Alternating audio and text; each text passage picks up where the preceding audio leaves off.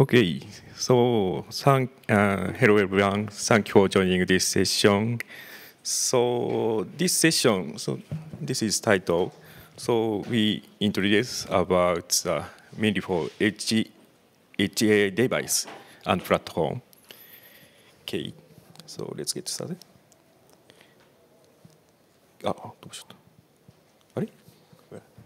Yes, this is agenda today. After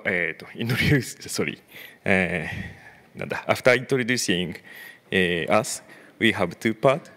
And first half is about edge device and sensor for HAI system.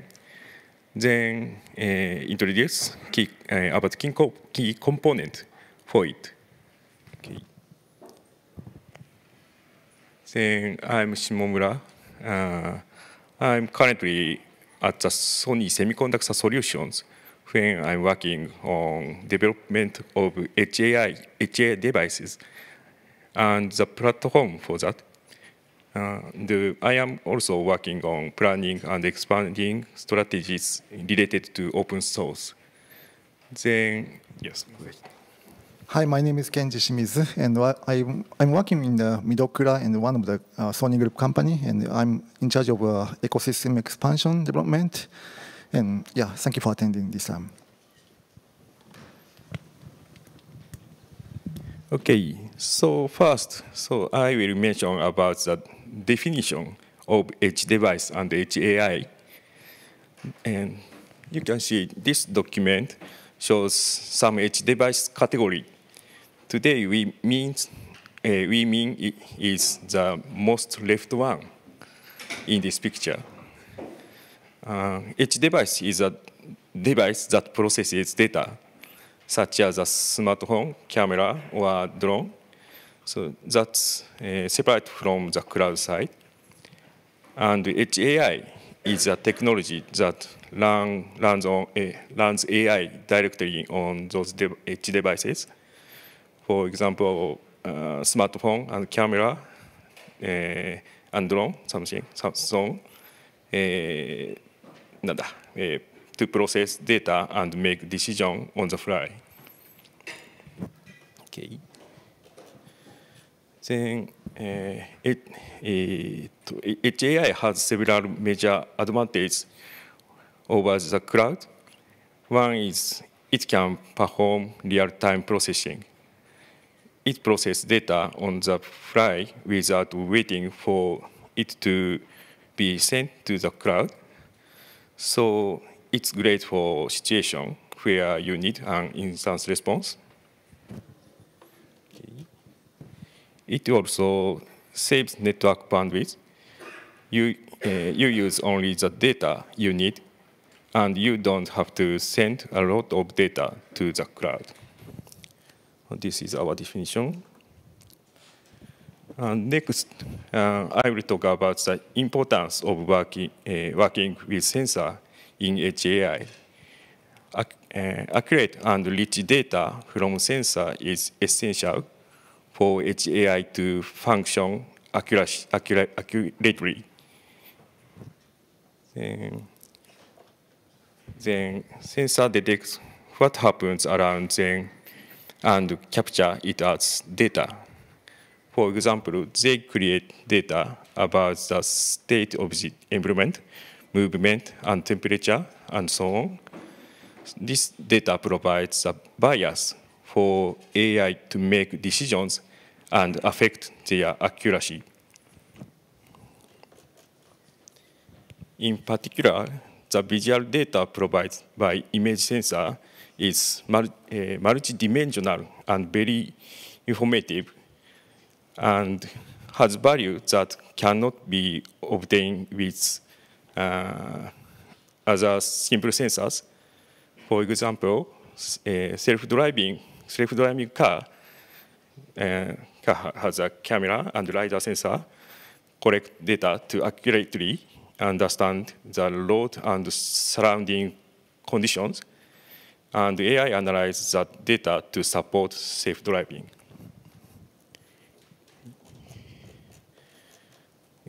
And sensors that acquire high dimensional high frequency data contain rich information, making AI decision more accurate and reliable.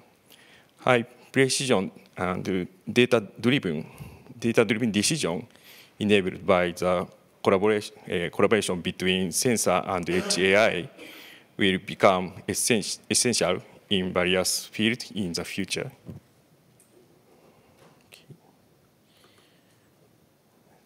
And this is just a reference. So there are various types of image sensors that can capture everything from visible light to non-visible wavelengths, such as IR sensors. So by capturing diverse events as a high-dimensional data, there is significant potential to solve a wide range of problems when combined with AI. And in this slide, how AI use cases are evolving to become more advanced, and with that, the critical role of multidimensional AI and multidimensional sensing. Today, the ways we envision using AI are more advanced than ever, requiring rich and more diverse data. For example, in generative AI, we combine text and image and audio and so on to make more accurate and meaningful inferences by drawing from multiple sources of information. The same concept applied in HAI, also HAI. As we bring in more types of data in edge devices, we also need to handle sensor timing and data quality more carefully. This means we need an easy and effective way to manage and combine different sensors, which is why multimodal sensors is so important. Okay. Then this slide is increasing complexity of edge device and AI technologies. As the amount as the amount and type of sensor data and AI expand, and as we deploy more devices, the entire system naturally becomes more complex. We need a wide range of technologies and software spanning from the cloud to each device. To simplify the setup of such as a complex system, we need comprehensive software that covers all aspects. Creating an effective AI IoT system that utilizes sensors and edge AI requires robust software capable of efficiently integrating and maintaining those components. And for this reason, open source support is crucial. Achieving this will depend significantly on our collaboration with the open source community. Yeah.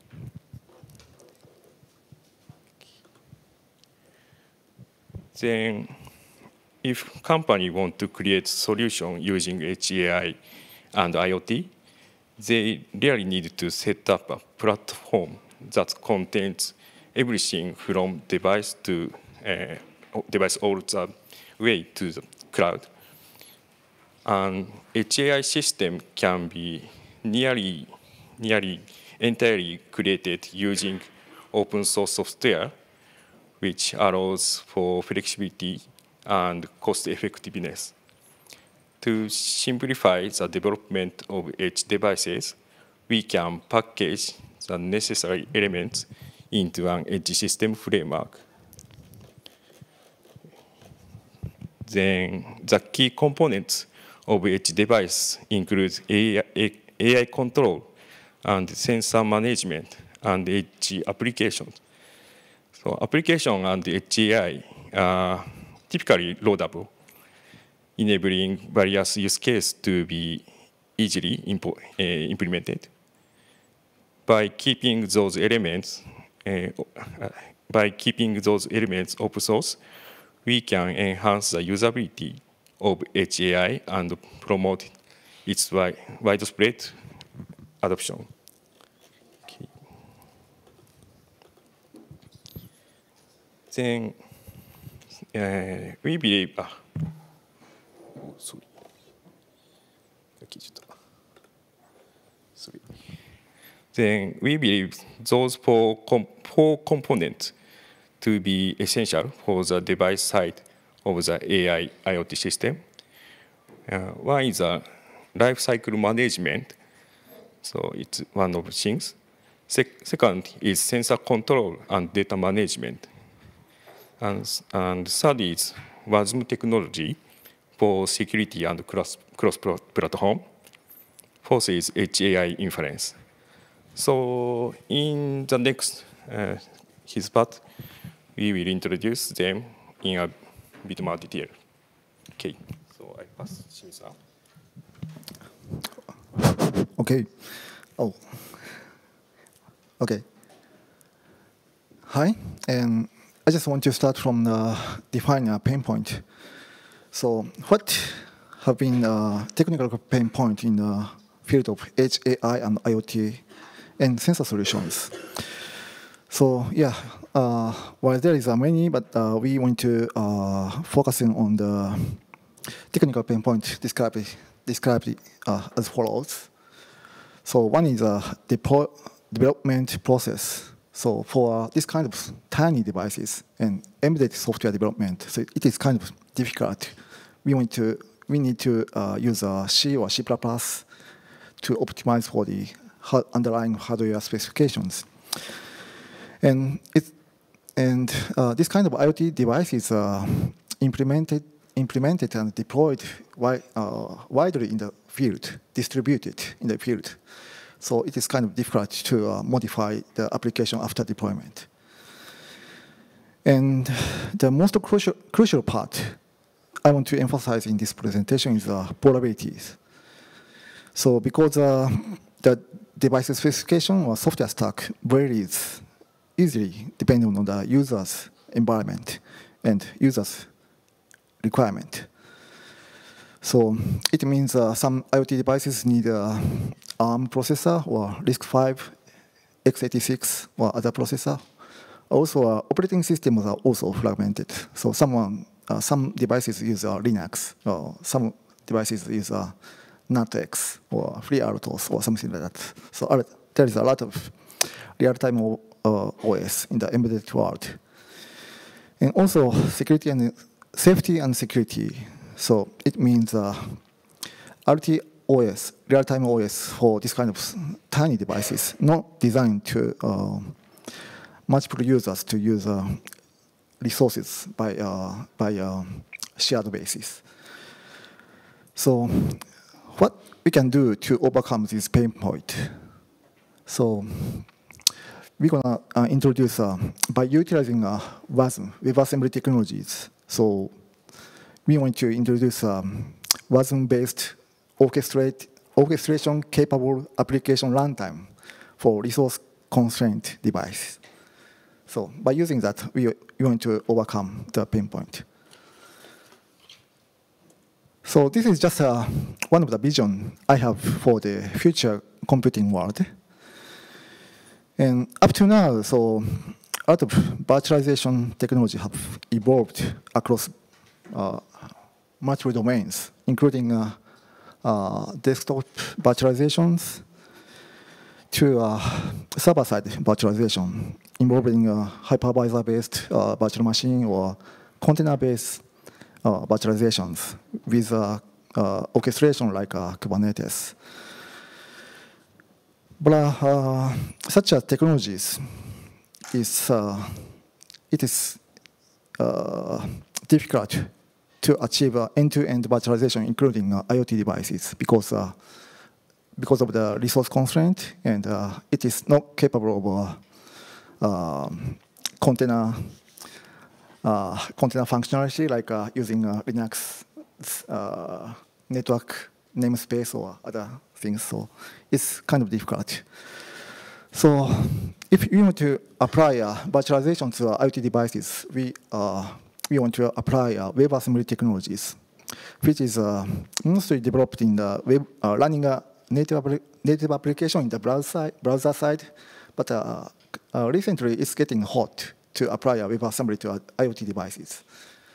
So yeah, we envision this kind of computing world, and the WebAssembly can be back to the cloud side or other edge, data center edge side. So there is some related project to take advantage of WebAssembly. So one is Linux Foundation Edge's Okre project. This year it is officially announced Linux Foundation Edge project, which uses WebAssembly as a runtime for Zephyr operating system and this kind on the resource constrained devices. And other thing is Wasm Cloud. It's hosted on the ShareShift. Yeah. Okay. And another important software component for us as a sensor company, so is SenseCode. SenseCode is a framework library for developing sensing applications. So by using it, we can provide a unified API to access to a lot of kind of sensor devices. And as a sensor company, so we have a lot of accumulated know-how to address sensor devices and have a common functionalities to be implemented in the libraries. So by providing it, so we want to accelerate a lot of open source developers to create sensor data-based applications. And the spec of the SenseCode. So it's supporting multiple languages, including C, C++, Python, JavaScript, Java, and C#. And user can integrate custom sensing functions in SenseCode as SPL and PPL. SPL stands for Sensing Processing Layer, and PPL stands for Perception Processing Layer. And it also supports multiple platforms, including Windows, Linux, and Android. Yeah, it is also to be released as open source, but today it's not available. It is planned right now. Okay. Then let's move to the open source component using our Edge AI IoT platform. ITRIOS, AITRIOS, is a sensing platform provided by Sony Semiconductor Solutions and enabling Edge AI IoT solutions that leverage Sony's AI-capable sensors. But this is an open source summit, so because it is a commercial service, so we won't go into further details here. But we recently launched ITRIOS local edition, and through this development of local edition, so we have started to release the software component involved in this project as an open source. Then this is what ITRIOS local edition provides. It provides an Edge AI development environment that is easy to start with locally, and if you want, you can scale out to use a cloud-based, more large-scale sensing solutions IoT platform. I'm in the left side box, so you can. So it is kind of easy for open source developers to start with. So it's based on the Raspberry Pi, flexible and flexible and general purpose platform. And you can start with creating edge AI applications using this kind of flexible platform with our Sony's AI sensing AI sensor, and without any internet connectivity like cloud-based systems. But if you want, you can switch to the right side box. It is provide a more large-scale expansion with a connected environment based on the cloud service.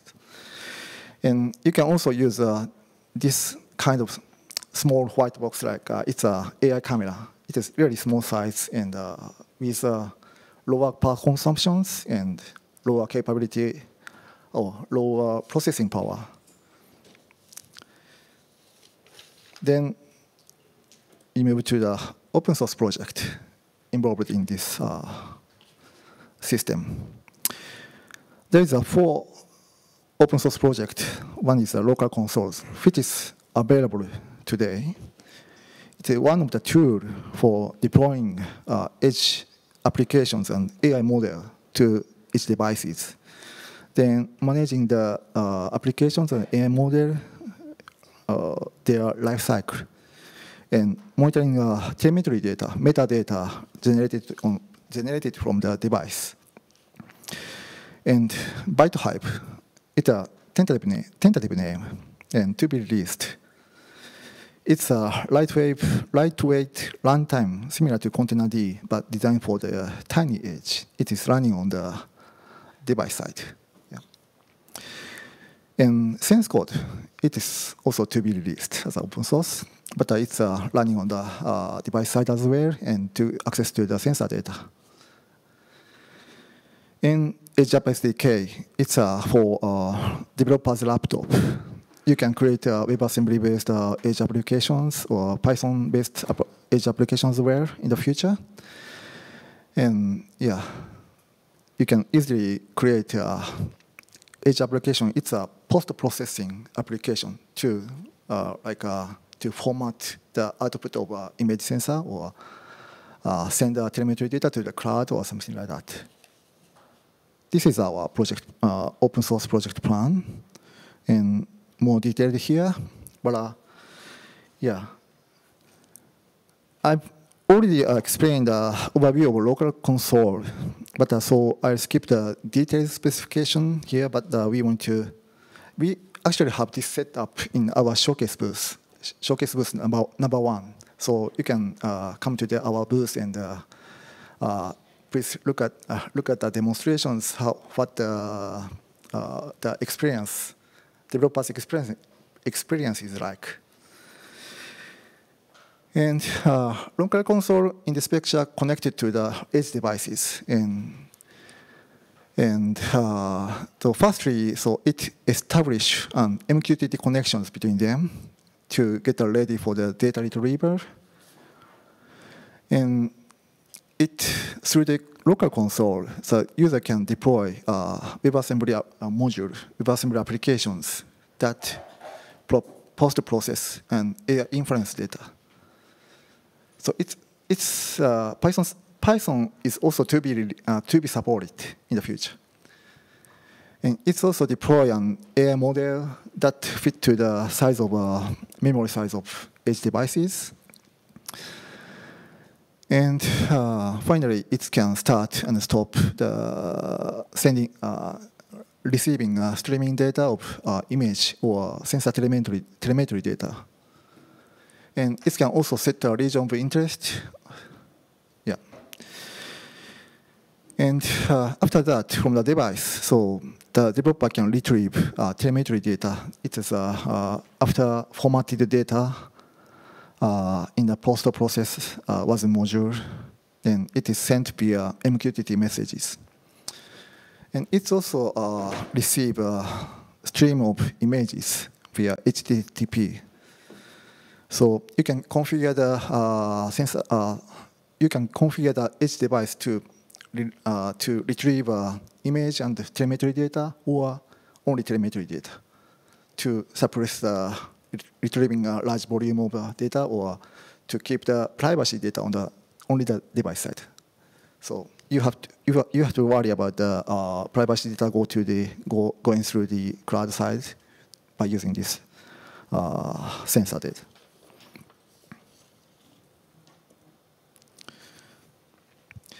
And other open source project is SDK.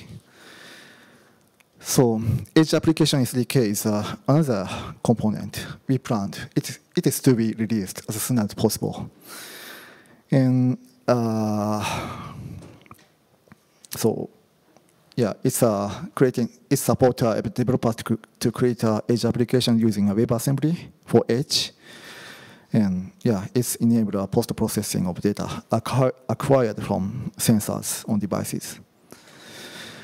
And we should mention about the commercial service on the left side. So it's also support Wasm applications and AI models generated by our commercial service, which is called Local Studio. It is an AI training tool. PC-based AI training tool provided as a part of IoT's local editions. So it allows users to create an AI model for classification, object detection, without a need for advanced AI knowledge. And it can also generate WebAssembly-based applications to utilize the AI model. Yeah, so then, the AI model is already optimized to fit to the this sensor integrated AI functionalities on the device side. Okay, so local console is already available as an open source from the GitHub repository over here. And yeah, local console is implemented in Python. Then you can clone it.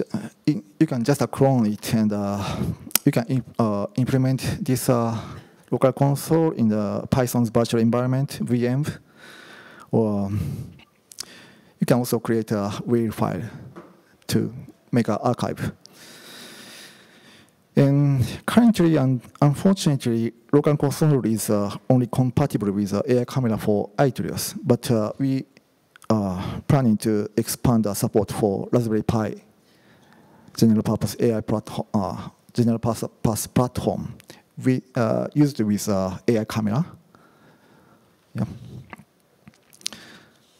Okay.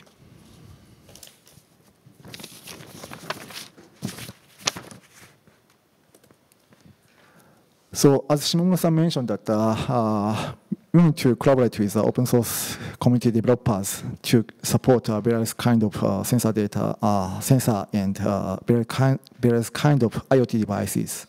It is really fragmented, so we need your help to create, to expand the ecosystem for Edge AI IoT solutions. So this is just an example for what I want to do with collaboration with communities. So we want to make it easy to create an AI application for edge devices. So we want to support for modern unsupported high-level languages and user-friendly APIs, and we want to even rich collection of use cases and sample applications. For local consoles, so for who want to simplify the management and visualization of a lot of edge devices and edge applications. So we want to expand manageable edge devices and applications. And for edge side, so for who want to leverage not only specific image sensor, but also use a variety of sensors and edge devices with image sensors. So we want to developers to port the open sourced agents software by type agent to various a lot of edge devices, and we want to sense code to support a wide range of sensor data. Yeah, which is not supported by the native sense code. Okay.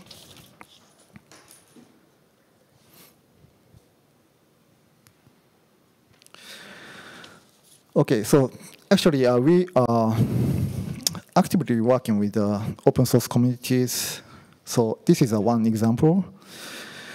Our collaboration with CNCJ organizer to plan Wasm Japan meetup, which is already held in the Sony Osaka building. And it is already finished, but this event covers discussion on WebAssembly, not only for edge side, but also cloud side or other use cases, and also include introductory content for WebAssemblies. Yep. Okay, this is a summary of this presentation. So in Edge AI, IoT, and sensor network technologies, diverse configuration exists for each user. It's essential to break through the device stack fragmentation. Because of the diversity, collaboration with open source communities is even more crucial than with cloud technologies.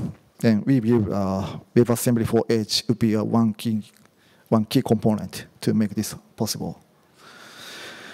And we are introducing an open source project for end-to-end use in the world of Edge AI, IoT, and sensor network technologies. The first step is a local console. So please be sure to check and stay tuned for update on our open source project. Okay, thank you. This is the end of my presentation. So if you have any questions, please feel free to, yep.